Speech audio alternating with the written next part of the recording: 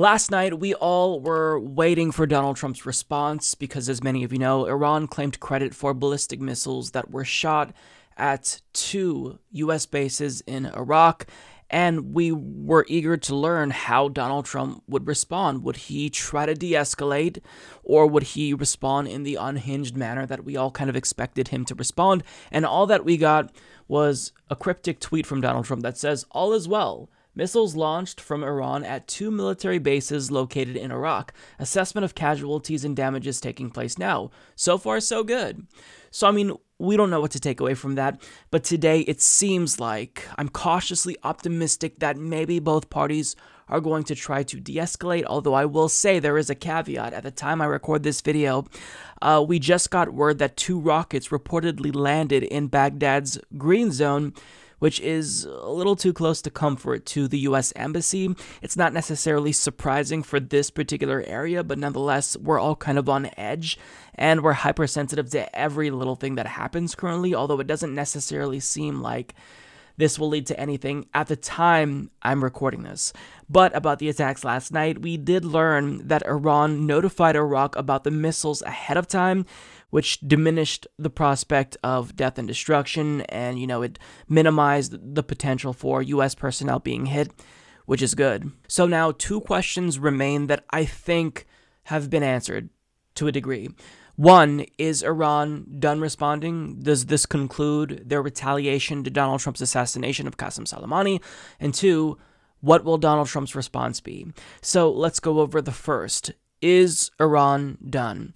Well, according to their foreign minister, Javad Zarif, he confirmed via Twitter that their response is, in fact, concluded as of now.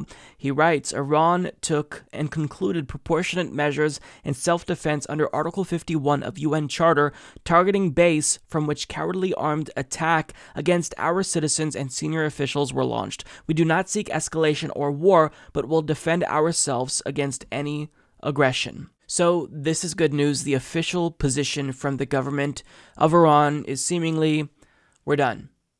That's it. We're concluding our response. Now, it's smart that they're stopping because any further escalation would, of course, provoke Donald Trump. We can't really predict his actions. It's very difficult. We know he's a man maybe with a huge ego who doesn't want to look as if he's weak. He doesn't want to appear weak at all. So I'm glad that they're saying this is done. Although, put a little bit of a pin in that because, as Kyle Kalinske reports via Twitter, there are rumors that the Popular Mobilization Forces, Iraq, largely Shia paramilitary group, are unsatisfied with the Iranian response to the U.S. Their deputy commander, Abu Mahdi al-Muhandis, was killed by the U.S. along with Soleimani. U.S. bases could potentially be targeted again. Now, let me remind you, this is not confirmed, of course, this is just a rumor, but it's important to stay vigilant regardless. However, again, the official position of the Iranian government is seemingly, we're done. So that's good. Now, what is Donald Trump's response? Well, he released just under a 10-minute press conference today, and it was riddled with factual errors and lies, and it was almost unbearable to watch because he was doing more mouth breathing than he usually does.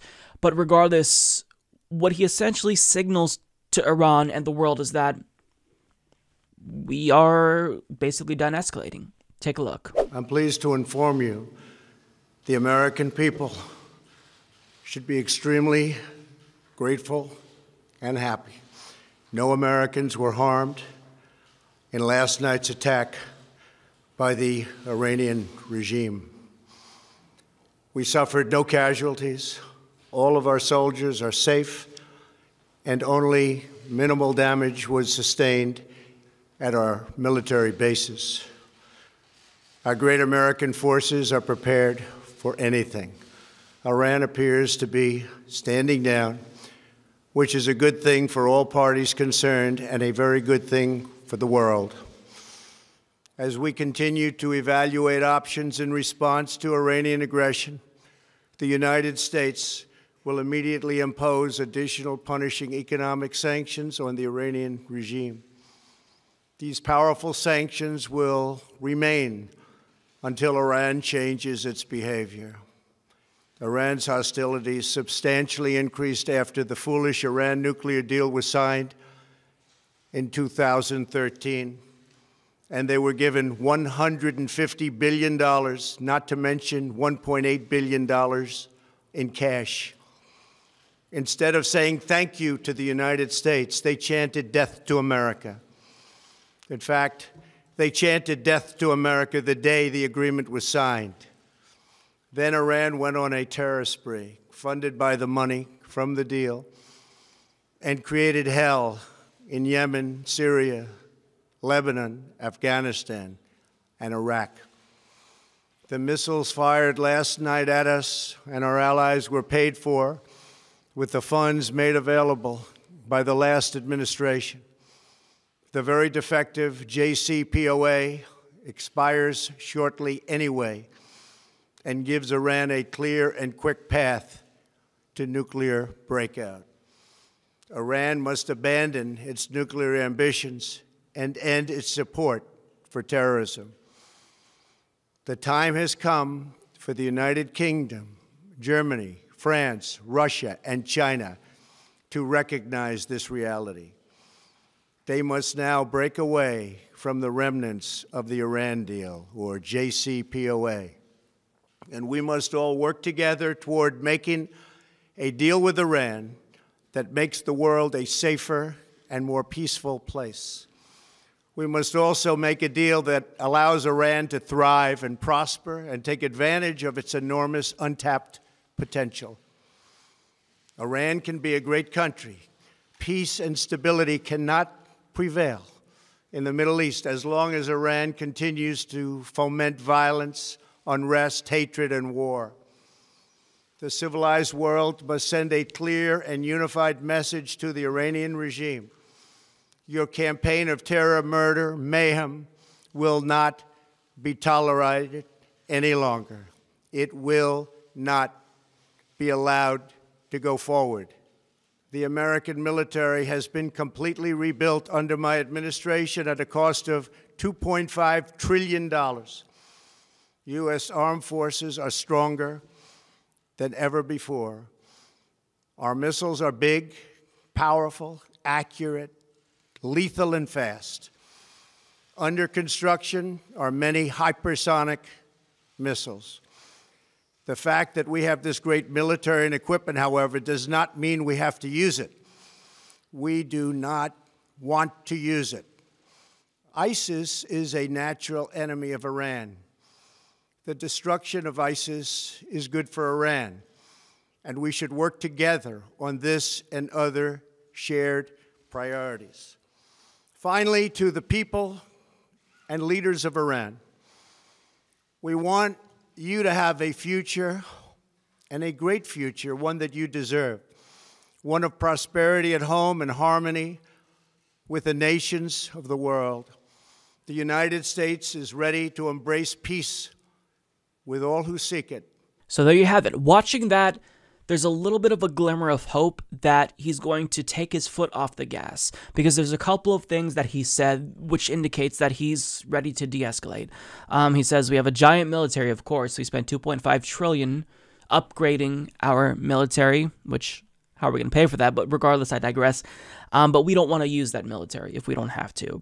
He says he wants to work with Iran to defeat ISIS. That's a good indication. And he says, quote, the U.S. is ready to embrace peace. This is a good sign. Again, it's very difficult to assess that tensions will kind of cool down currently, but we are getting some good signs that maybe cooler heads will prevail, at least for now.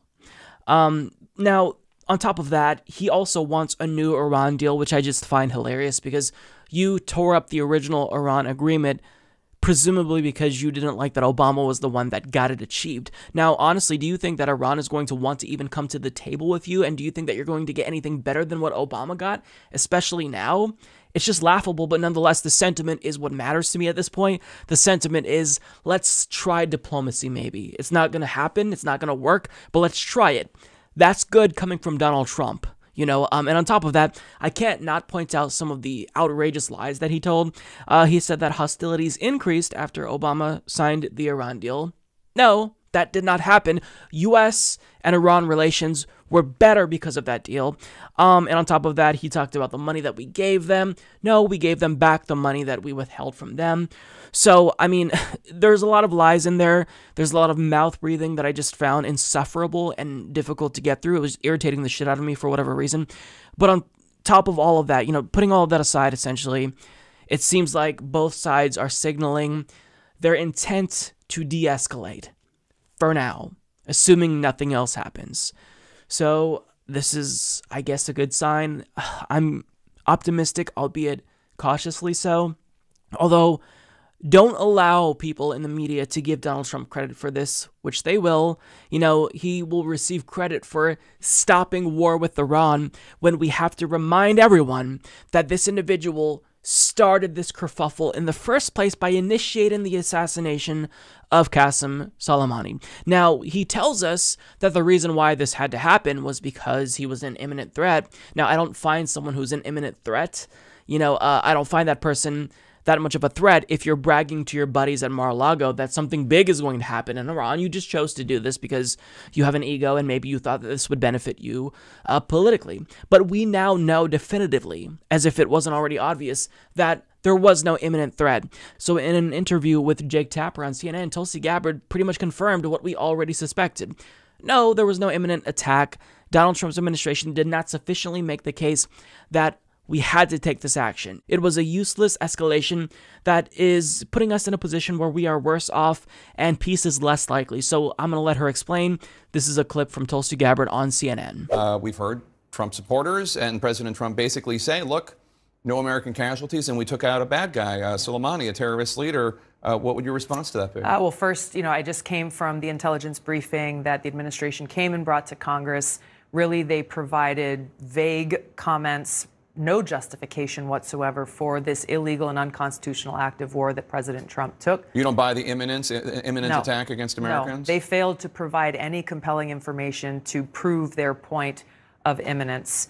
And really, it brings us to the central question here, which is our country's national security better off because of Donald Trump's actions and decision? The answer to that is no, in two primary ways. Number one is Iran is now in a position where they're not really abiding by any restrictions from the Iran nuclear agreement. They're continuing to escalate in speed towards developing their own nuclear weapons capabilities, creating a greater threat for us, to our allies and partners, and to the world.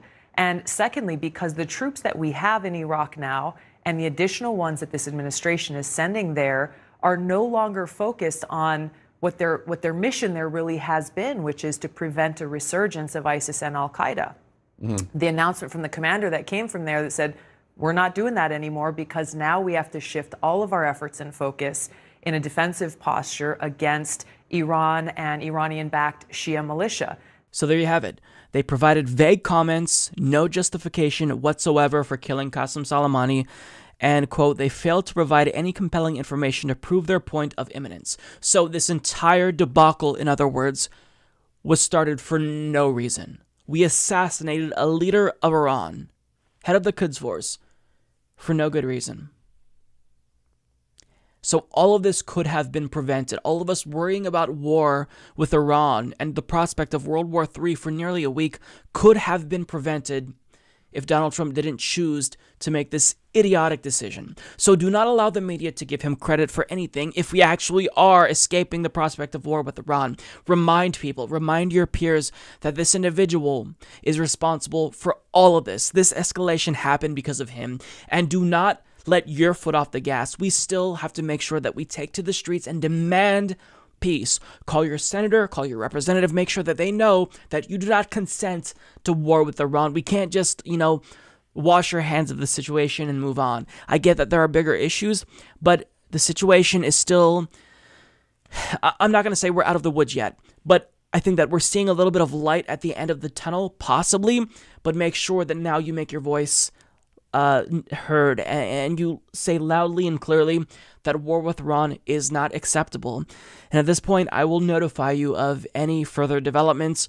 Hopefully the Baghdad Green Zone story doesn't turn into anything.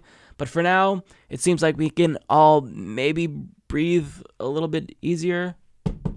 Knock on wood. This desk isn't wood, but nonetheless, you get the sentiment.